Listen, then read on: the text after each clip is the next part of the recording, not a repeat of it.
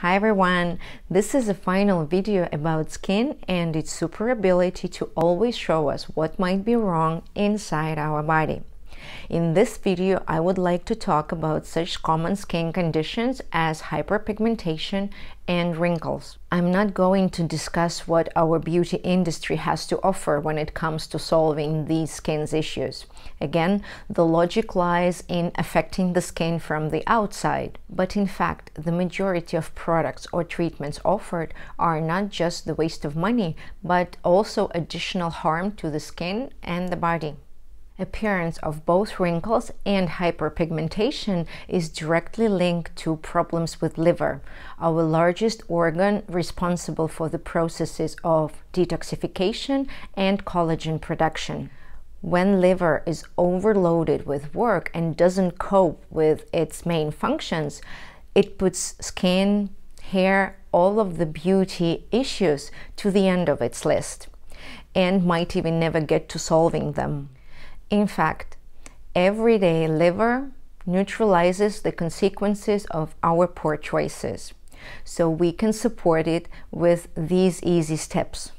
By making appropriate lifestyle changes, drinking more water, changing what we eat, moving more. I have talked about it in more detail in 2 previous videos about skin.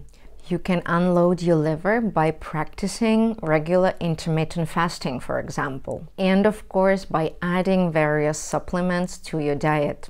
This is what I'm going to talk in more detail in this video. Before I start, I want you to understand that we are all different, therefore there is no one-fit-all recommendation. In this video, I will give universal suggestions that will help you in the process of healing and detoxing your body. But it is important to adjust everything you hear to your personal needs or consult with a specialist in case you have some serious health issues. So the first thing to do is to understand what state your body is in and what exactly it is lacking. To do this, you can take an extended blood test, which includes all the general parameters, plus insulin level, total protein, antibodies to thyroid gland, all of the basic parameters that doctors always check when there are some kind of problems and when they need to understand what state the body is in. In addition to those parameters that doctors most of the time check anyway, I would like to add a few more indicators that are very important and can say a lot about your health. Like vitamin D, for example, low level of which often leads to the weakening of the immune system and therefore activation of harmful organisms. The value of vitamin D should be at least 100 nanograms per milliliter or preferably 140. So if your figure is lower or much lower, you definitely need to start taking vitamin D3 supplements in combination with vitamin K2. You can take 5,000 to 15,000 international units daily on a regular basis. And we also should not forget or underestimate the effect of the sun. Regular sunbathing without the use of additional filters that not only block UVA and UVB rays, but also interfere with the vitamin D synthesis, which starts in our skin under the influence of sun rays. Another indicator by which it is possible to determine iron deficiency more efficiently than by hemoglobin value is ferritin. In general, value of ferritin is an individual figure and should be not less than the figure of your weight in kilos. Optimal amount of ferritin is calculated according to the formula: your weight in kilos plus 70 milligrams per liter. So if the value of ferritin in your blood is lower than the figure of your weight, then most likely you have iron deficiency or anemia, which is often a result of poor nutrition, lack of animal proteins in the diet, lack of cofactors for iron absorption, or parasitosis. So in addition to ferritin, you can also check the indicators for B group vitamins like B6, B9, B12, minerals and trace elements such as magnesium, copper, manganese, selenium, zinc. All of them contribute to iron absorption, and their value ideally should be in the upper third of the laboratory norm. Lower values of these minerals could be a sign of anemia as well. Another element that is a cofactor to iron absorption, and its value you can easily check at home, is iodine. Draw a net of iodine on the back of your wrist and see how fast it disappears from your skin. If it disappears in several hours, then most likely you have iodine deficiency. If it stays on your skin for 24 hours or longer, then most likely you're all set with this element. It is also worth checking such parameter as eosinophils. If the value of eosinophils is more than 2, then it might say about increased parasitic load, and you might need to undergo a detox course of treatment, which I will tell you about in just a bit.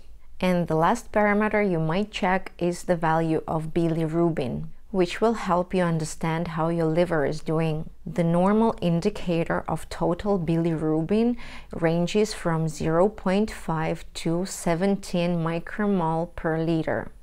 With higher bilirubin value, you should seriously think about your liver condition and consult with a doctor. Of course, to read a blood test and draw competent conclusions, a basic understanding of the processes happening inside our body is needed. Of course, most of us don't have such knowledge, therefore help from a doctor or a qualified nutritionist with knowledge in biochemistry is definitely needed. What I can only add here is that healthcare workers are people like us who tend to make mistakes. Therefore, ideally, it is always better to consult with several specialists. As they say, never trust anyone's opinion blindly. And most importantly, no doctor is responsible for the end result and your health. Therefore, I, for example, being far from medicine, decided still to learn more about my body, what are the processes happening there and how it functions, to be able to make conscious choices when it comes to my health. So for the past few years, I haven't followed anyone's advice blindly, even those of doctors, and most of the decisions regarding my health I took independently. And I can tell you, as a result, I feel and look much better than I used to look and feel before. So it's really important to take full responsibility for the condition that your body is in. Further, I will give you examples of supplements that I myself took when healing and detoxing my body. These supplements can be taken either for a shorter period of time or on a regular basis, and taking them doesn't require any prescription or allowance from the doctor or healthcare workers. So let's start from detoxing. Often harmful yeast like Candida form a protective film on the inside of our intestines, making it resilient to the majority of antibiotics. But such supplements as caprylic or undiselenic acid help break that film, and this way speed up the process of cleaning from those harmful organisms. And to eliminate Candida, there are a lot of complex supplements like Stop Candida, Candidase, Anti-Candida. I also want to note that these supplements work only in combination with a strict diet, and you can take them for 30 days, then make a break for 1 month, and then repeat for up to 3 times. For fighting Candida, you can also use such natural remedies as berberine, black walnut, pau d'arco, grapefruit seed extract, clove oil, oregano oil, plus all bitter herbs are a real nightmare for Candida and some types of parasites. For stronger types of parasites, there are common oral medications that you can get in a pharmacy containing mebendazole drug, for example. All pharmaceuticals should be taken strictly according to the instructions provided in the package. From my personal experience, I can say that changing eating habits plus combining conventional pharmaceuticals with natural remedies is the most efficient way when it comes to achieving fast and lasting result when it comes to detoxing your body from harmful organisms. And of course, in the process of cleansing your body, you should definitely support your liver. There are herbal supplements like liver care, liver detox that help support our liver in its everyday processes of removing toxins from our body. Also, milk thistle, artichoke, and sunflower lecithin. All of these supplements can be taken on a regular basis, especially if you have problems with hyperpigmentation or visible wrinkles. And only after you detox your body, plus unload your liver a little, which can take from 3 to 6 months, only then does it make sense to start restoring the amount of vital nutrients and vitamins in your body. And again, you need to be guided by the results of your blood test, which will help you understand which exactly elements your body is lacking at the moment. And by the way, in the process of cleansing, which can take from 3 to 6 months, level of some vitamins and minerals can start to go up without additional supplements, simply because no one else will be using them besides your cells and your inner organs. Let's conclude the topic, and here are the most efficient ways which will help you keep your skin healthy and restore the quality of your hair. Hydration from within, meaning drinking enough water for your body weight and level of activity. I devoted separate video to the topic of hydration.